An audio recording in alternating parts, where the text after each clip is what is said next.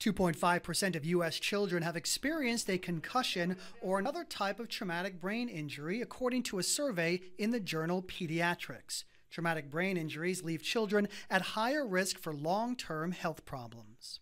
Exercise may delay cognitive decline in patients with a rare type of Alzheimer's disease, usually found in younger people. German researchers found 70% of patients with autosomal dominant Alzheimer's experienced better day-to-day functioning when they took part in physical activity for 2.5 hours a week. And exercise can be key for anyone looking to improve brain power. Neuroscientists at the University of California Irvine report even 10 minutes of light exercise like yoga or Tai Chi can significantly increase the connectivity between parts of the brain responsible for memory formation and storage. Those are some of the day's top health stories. John Schumo, CBS News, New York.